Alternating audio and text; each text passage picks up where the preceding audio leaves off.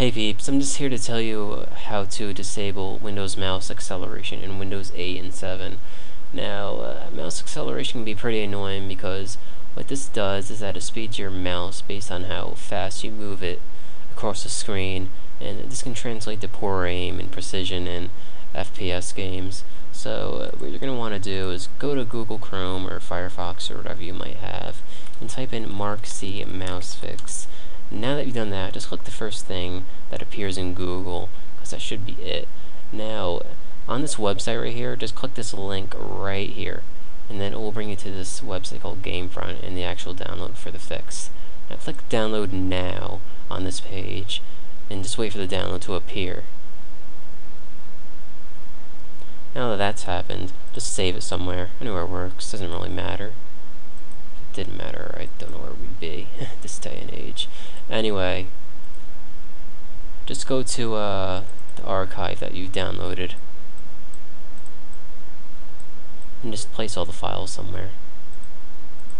By the way, I had to do this video like 10,000 times in case you saw those endless Mark C's. Oh my god, because Cam Studio kept on giving me some problem and I finally figured it out. It might sound crazy, but it's whatever. But anyway, just go into the new folder right here, and depending on what you have, either go to Windows 7 fixes or Windows 8 fixes. And before you do anything, just go to search programs and files right here and type in DPI and just see what you have.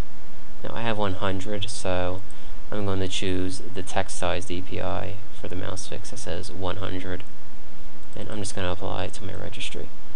Now that that's done, you're going to want to log off and just log back on. Now if you don't like what happened, if you don't like the de-accelerated, if you will, mouse speed, you can just go right here and choose Windows 7 and XP default, or you can choose Windows 8 if you have that.